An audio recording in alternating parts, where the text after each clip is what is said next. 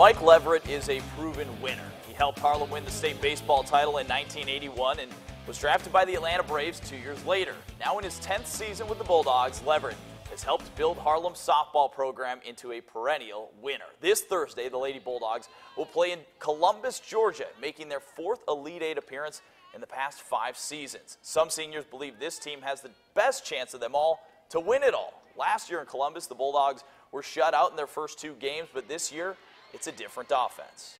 This year is different. We hit throughout the lineup. It's not just the core, like the 3 and 4 are the biggest hitters this year. It's that everybody hits from 1 to the 9th batter. It's everybody. So I think we feed off each other and we pick each other up, and we just had the opportunity to go big this year. I think this is like the best year we've been prepared to go back, and I just feel like we have a really good chance this year. This is probably the best hitting team we ever had.